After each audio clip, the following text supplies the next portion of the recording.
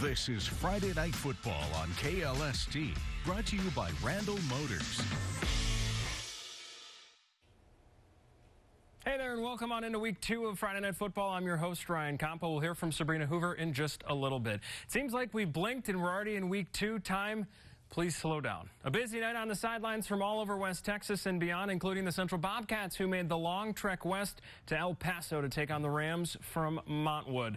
Two teams looking for win number 1 on the season. Over in El Paso, Central taking on the Rams. Christian English takes the snap, shows off the speed. No, folks, that's clip not sped up. He's just that fast, slicing through defenders to score the first points of the game. QB Reed here almost faked out the camera crew out that one. Tyree Brawley takes a handoff, extends Central's lead 21-13 in the third quarter, and the Bobcats would hang on by 2 points, getting their first win of the 2023 season, 35-33. It was an impressive week 1 outing for the Lakeview Chiefs, traveling over to La Mesa and picking up a big road victory to start the year off in the win column. Tonight, an opponent they beat last year for the first time since 1983. A battle of 1-0 teams. The home opener tonight for the Lakeview taking on Sweetwater. 4th down and short for the Stangs. Direct snap. QB Noah Rios stiffs the play out, lowers his shoulder, stops him short of the ball. That's a Chiefs first down the other way. The defense came to play in this one. Sweetwater running back, makes a few man miss, cuts it back to the other side, loses the ball.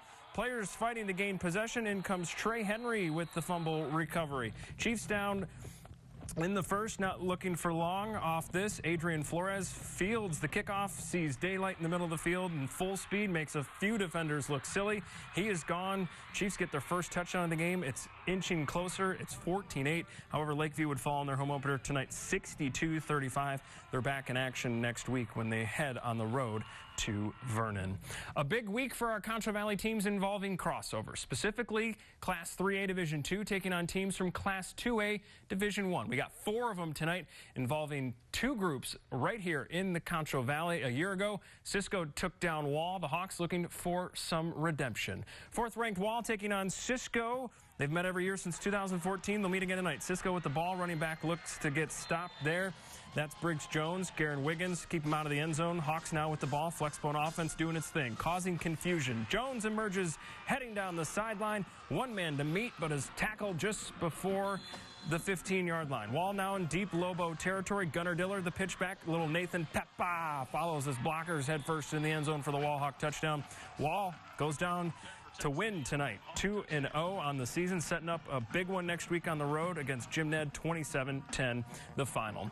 A new era of football kicked off last week for the Brady Bulldogs, and Jaron Roberts beginning his tenure as head coach over in Mason. A thriller on the road and a top 25 showdown. Last year, Brady and Mason met for the first time since 2007. Tonight, they meet for the 2nd straight year. First quarter, Brady Bulldogs break out the tricks. The reverse perfectly played here. Zeke Jones, the recipient of the touchdown. Brady leads 7-0. Mason, though, would respond immediately. At first, you don't see him. He's lost in the pile, and look, there he is right there. That's Sutton Solario, who goes to the outside to tie this one up. After a lengthy quarterback keeper, Frankie Boley calls his own number, gets Mason the first lead of the game. Mason on the ground once again this time. Good man, Ryan Todd, who's there for the short yardage touchdown. Mason 2-0 on the season. They look impressive. A 41-7 victory tonight at home. The Junction Eagles on the road tonight in San Saba. They come out with a thriller for their first victory of the season, a 34-22 win for head coach Scott Freeman and company. The Eagles back home next week when they host D'Hanis. Over in Cristoval, the Cougars taking on Grape Creek, both looking for their first wins of the 2023 season. Stanton McLaughlin takes the snap again, sold it nice, fake, juke the camera crew out, pitches it off. Jake Edmondson gone up the sideline, makes a man miss, dives in the end zone for 6. Cougs lead 6-0 in the first. McLaughlin in the shotgun again, takes the snap, pitches it to Manuel Rojas, gets busy, reads the blocks from his receiver, hits the hole, up the sideline, not a soul with him stopping that man.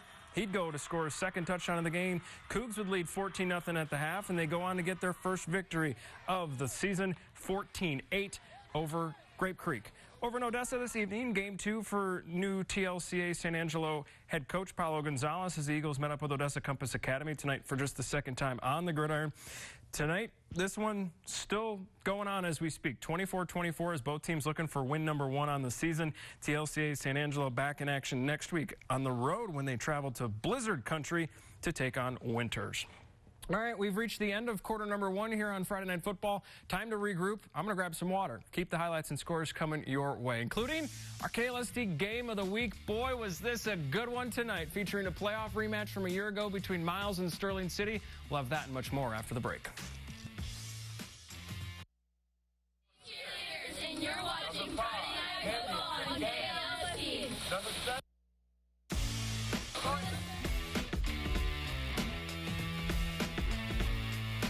Welcome back into Friday Night Football. We begin the second quarter down in the Class 2A ranks. The Sonora Broncos looking for some revenge this week against their opponent. Stay inside the top 10 statewide rankings. Home opener tonight for the Broncos, taking on the Bulldogs from Coahoma. Sonora getting to strike early on this one. A handoff, Edgar DeLuna. He's going to break every Bulldog tackle again and again and again and again. Playing Bronco football right off the first snap, a 53-yard touchdown. That one starts the game off with a bang. Not too much longer in the second. Juan Castillo, quarterback, going to do a quick quarterback keeper. He'll run it in from 5 yards out for another Bronco touchdown. Fake handoff to one Bronco into the arms of the other. In the arms of the Angel, bombarded by a pile of dogs and Broncos. But look who's there, Edgar DeLuna. Surprise, surprise, going to do it all the way to his house. Broncos on top. Sonora wins big tonight on their home soil, 44-30 over Coahoma. Staying with times in District 3-2A Division 1 after their impressive 65-14 victory a week ago on the road against TLCA St. Angelo. Home opener this evening for the Lions from Ozona, facing a tough Wink opponent who's just hovering around that top 10 spot in the rankings from Dave Campbell's Texas Football. Lions gave everything they could and then some tonight. Wink leading at 48-36 late in the fourth. Ozona back in action at home next week when they host the Punchers from Mason. Our KLST Game of the Week this week features a rematch from a bi-district playoff thriller a year ago, Miles and Sterling City. Last year, the Eagles won a thriller, 43-42. Tonight, they meet again in the regular season. Both teams 1-0 after rolling in their respective openers. Sterling City hosting Miles. First quarter, Ty Turner keeps it himself. He'll pitch it off to Johnny Money Monreal. Hug the sideline, past some defenders. That man's gone. 37-yard touchdown. He says it himself. Eagles lead 7-0. Miles looking to strike back. Haven Book scrambles around. Deep pass. Tevin Meady in for the Bulldog touchdown. 2-point conversion. Miles up 8-7. After an interception, Eagles will have possession once again. Turner fakes it. He'll keep it himself, falling into the end zone for another Sterling City touchdown. Surprise, surprise, another thriller tonight.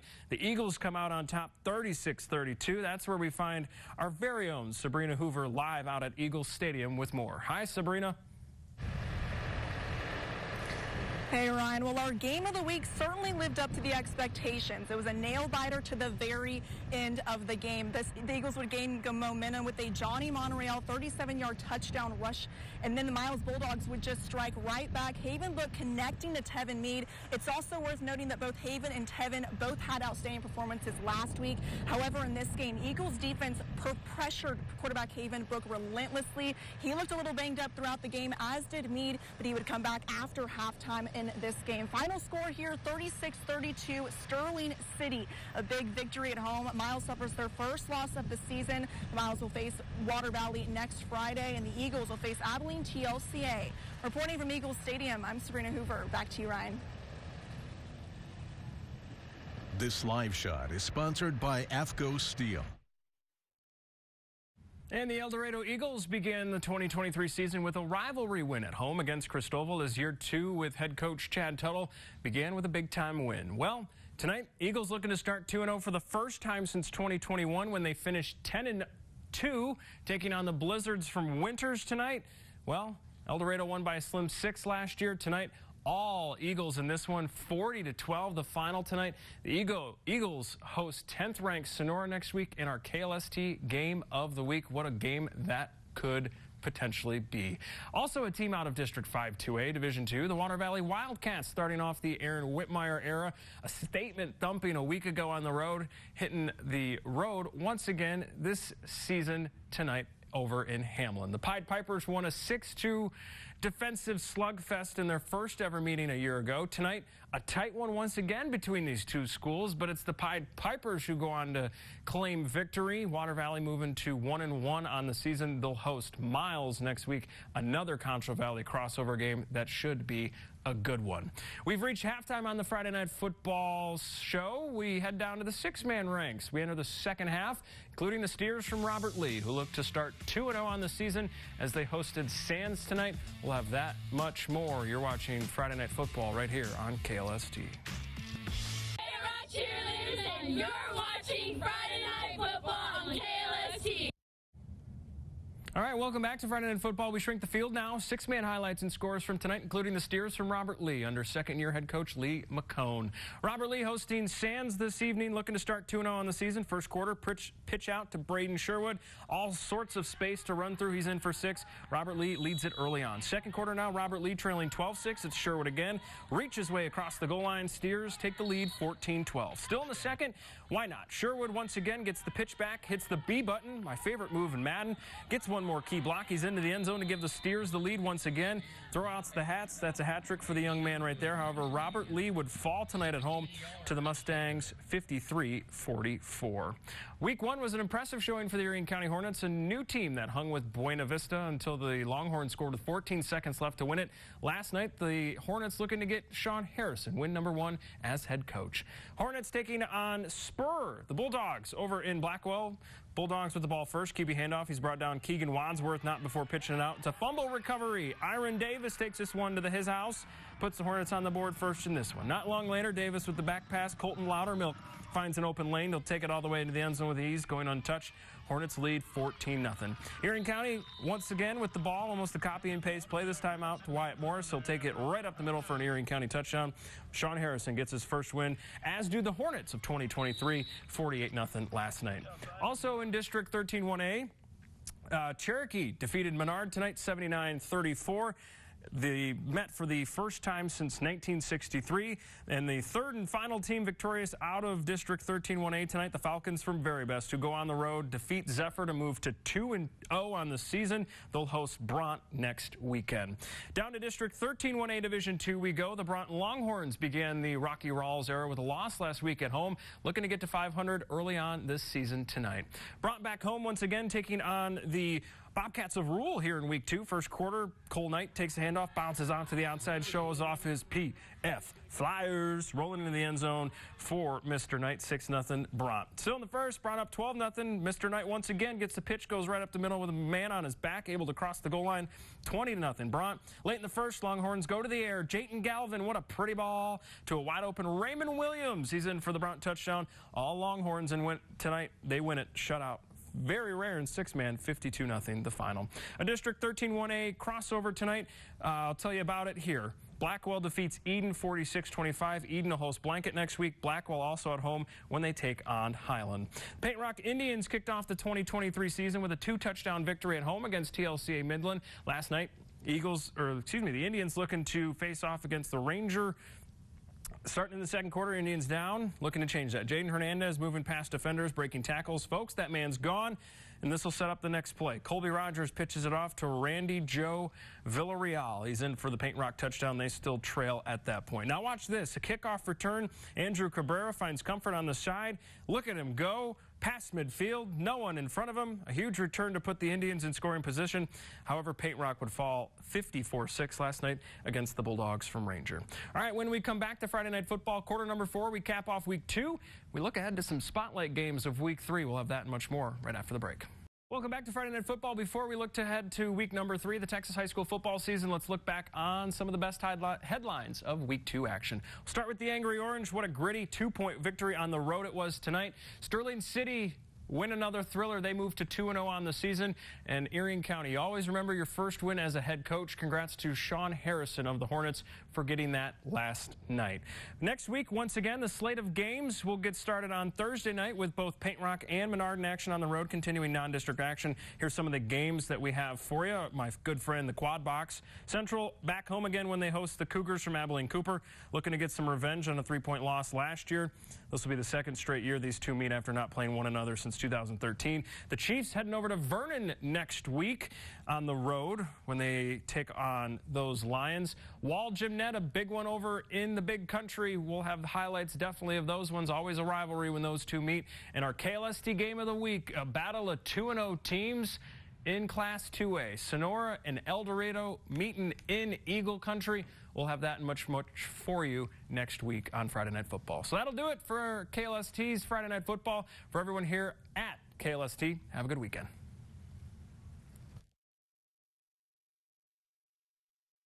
Catering for Friday Night Football is provided by Chick-fil-A.